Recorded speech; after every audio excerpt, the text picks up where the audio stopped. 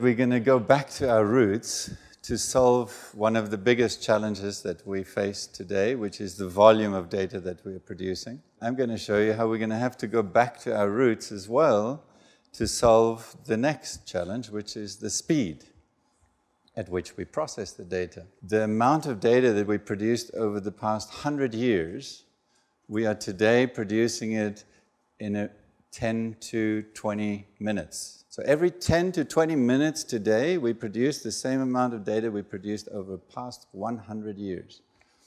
In the next 10 years, we'll produce that in 5 seconds. What is absolutely clear to almost every technologist out there is that we as humans can no longer read and digest this information. We need help. We need serious help. And actually, most of the technologies, if you really dig into it, the ones that are taking the leading edge are the technologies that are getting that help. The essential help is in the form of algorithms. And in the past, we could write algorithms quite tractably. You could have a very good mathematician or computer scientist, a theoretician, and you could develop your algorithm. An algorithm is really a series of steps followed by rules in each step. Calculate this, take this data, merge it with this data, come up with this decision. It's a decision tree. And then you come out with a digested form or an interpretation of that. So it's basically taking your zeros and ones and transforming them into something that you find useful. Now, there are basically 3 kinds of algorithms. This is stated very simplistically today that can go beyond the kind of algorithms that we used to use in the past. Basically, we need very sophisticated algorithms, and we actually need machines to help us build those sophisticated algorithms. The one that is very popular today is deep learning. Many of you probably have heard of it. This is what Google is going into. It's what Microsoft, Facebook. Most of the people are using these deep learning strategies. What deep learning really is a series of neurons or nodes and with successive layers. And when the information comes in, the next layer has to combine that information in a certain way. And in the end, you can train one of these nodes to recognize all the different features and the conditions of a face. So it becomes a face-detecting node. And if you show it enough images of faces or pictures with faces in it, you can train and develop the algorithm. Actually, the algorithm is so complex that you cannot actually understand it, but the machinery can run the algorithm. So this is becoming a very powerful tool, and it will be a very powerful tool that lives in the cloud that you access. And when you want to recognize something, you won't necessarily know or realize that actually it ran through this deep learning algorithm to decide what you were looking at, or a certain pattern of information. It's going to become more and more important because the trend is that everything is becoming digital.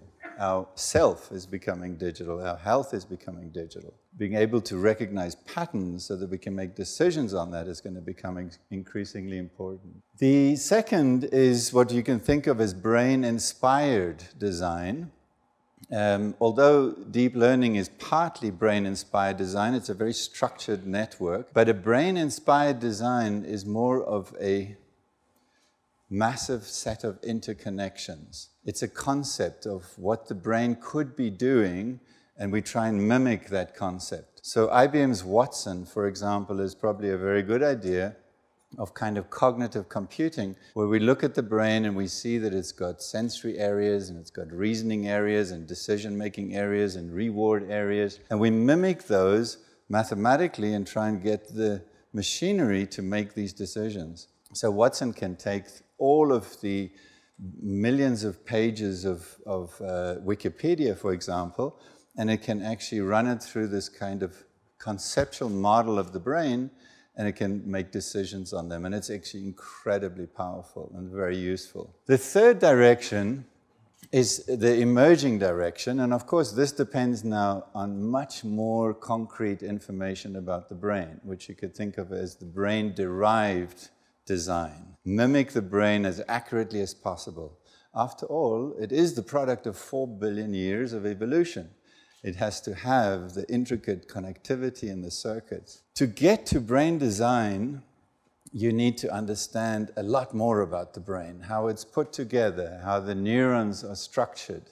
And the essence is really that you have neurons and you have a lot of cables. You have enough cables in your brain to wrap around the moon a couple of times in just your brain. So there's a lot of cables that are connecting and forming this intricate network. And what it's really doing is carrying out an algorithm through these different networks.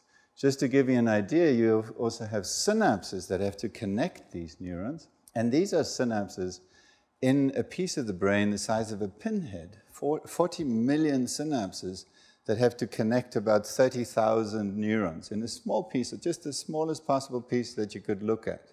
They are the messengers between cells, and by controlling these messengers, you can control the algorithm. But as you can obviously realize, nobody can program this. You have to let it learn, and that's why the brain is so powerful, that actually learning involves adjusting the algorithm that is happening at all of these different synapses. We are beginning to be able to piece together how these neurons are fitted together, how they connect together, and how they function.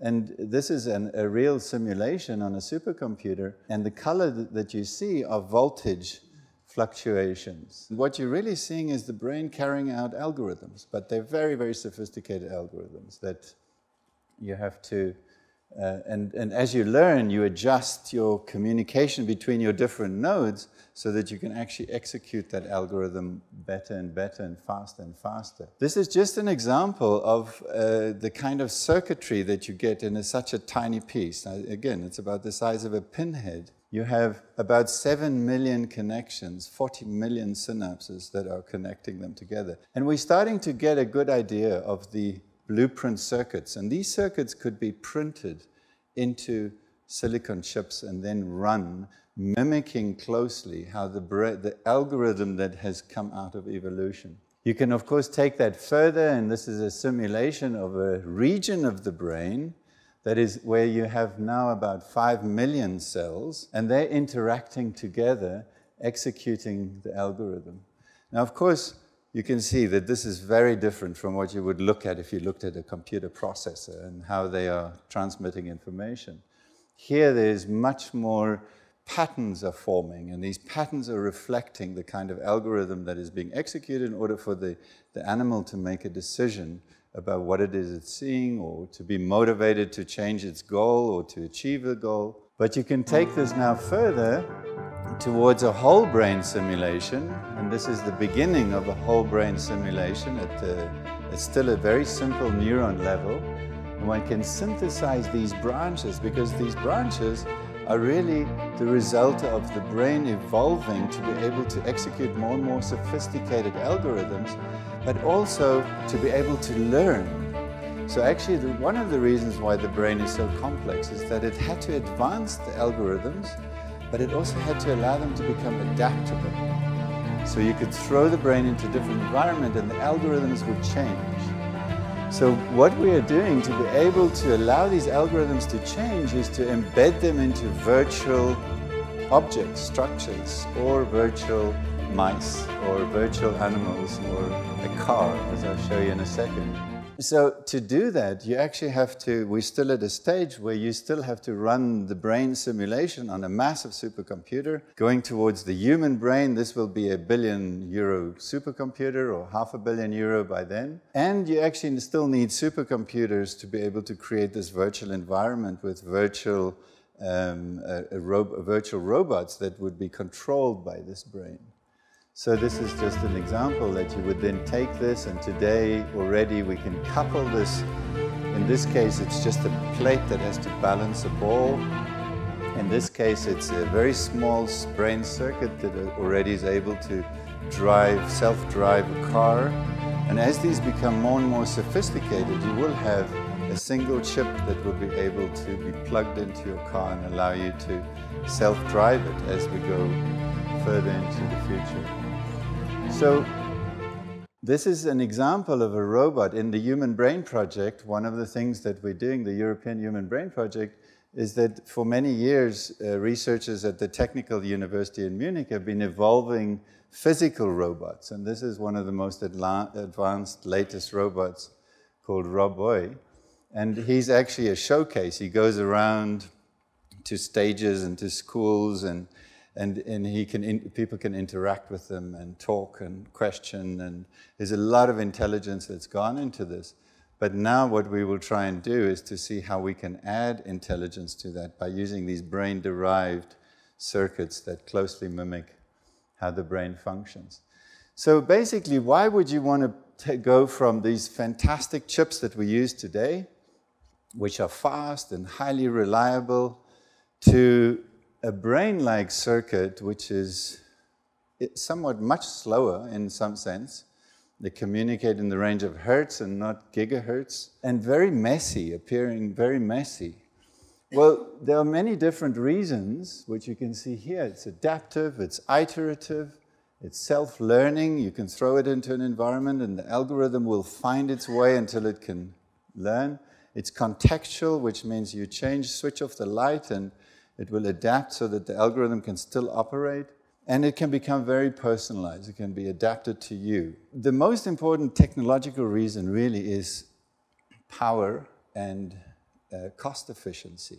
There are ways to get these circuits onto computer chips that now it will be about 10,000 or 100,000 less energy to run them than the conventional chips. This is an example of a project run by Karl-Heinz Meyer at the University of Heidelberg, where they have for many years developed the technology to be able to print these circuits, program these circuits with neurons, and then they can put them onto a chip and they build them onto a wafer, and then you can build them onto a big kind of brain-like computer. So this is not just an idea, this has already happened. There's a lot of happening, and I'll show you many examples.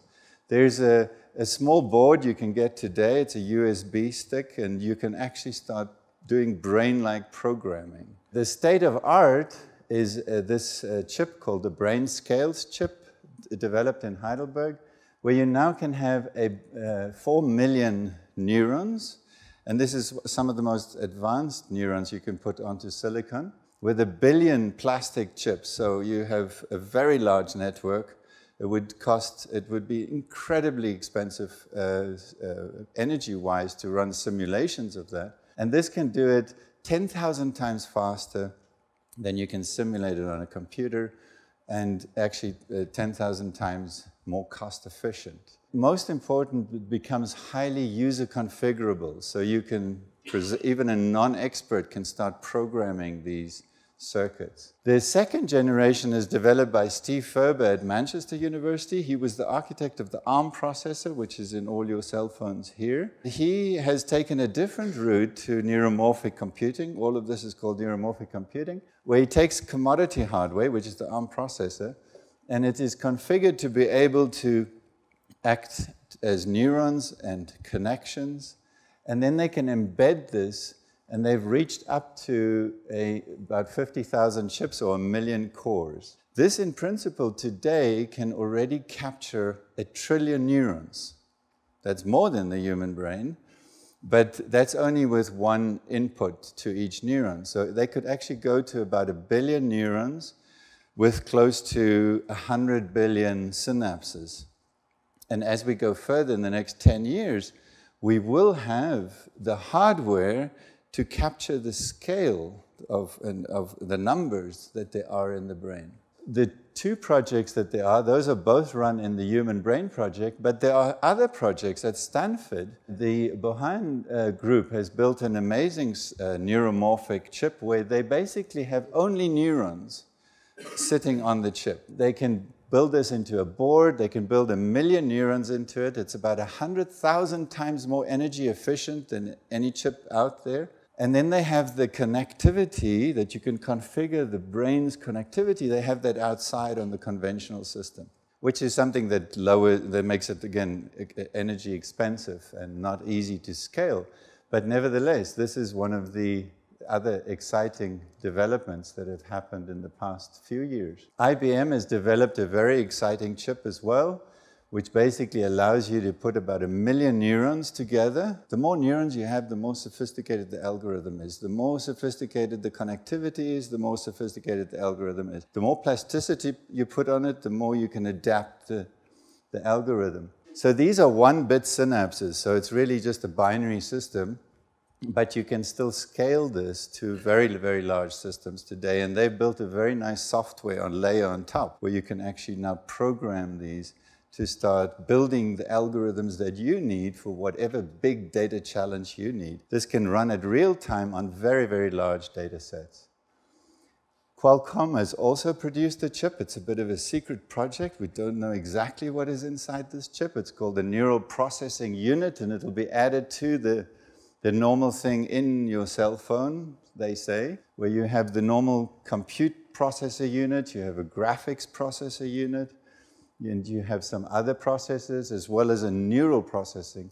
And that allows you to do this kind of human-like analysis on the data. Very low cost, very high volumes of data, very fast. So there are already these 5 major initiatives, different directions, some of them complementary, some of them have certain strengths and other weaknesses, but they exist today, and they are being evolved at an incredibly high speed in order to make it possible for us to digest, make decisions on big data. We're talking about petabytes of data or exabytes of data in the future as fast as possible. So there's clearly hope that not only can we deal with the volume with DNA storage, but we're going to be able to deal with the speed of making decisions on such massive volumes of data. There are many applications. In the airports, you will probably find in the future a neuromorphic chip which is sensing and analyzing odors, and it will make a decision whether there's a threat.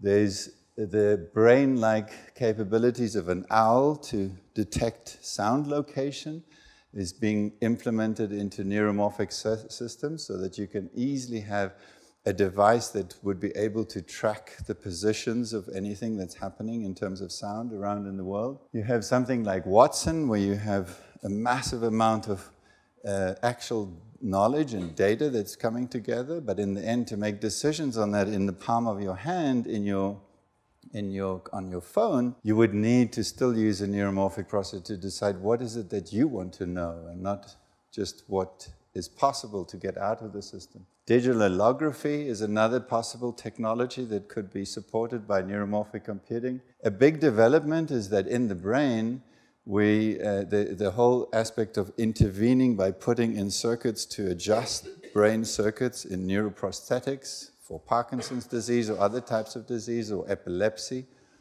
they would have neuromorphic processes to help make decisions as to when to stimulate, where to stimulate. There's a whole range of others. I think the most exciting thing is that what we're really going to feel, probably more concretely than anything else, is that we're just not going to need to go through all these settings that you have to put your preferences. You know, your preferences in an iPhone or in whatever application you go into is going to get more and more complicated, and you get very irritated. I fill in my preference, I don't want this, I don't want this, I don't want... In the future, you will have these accompanying chips that will adapt to the world, not because you tell it to, but because it observes what you do. So I think that's going to be something that is very exciting about having this new kind of solution to how we're going to deal with the massive speed of big data. Thank you.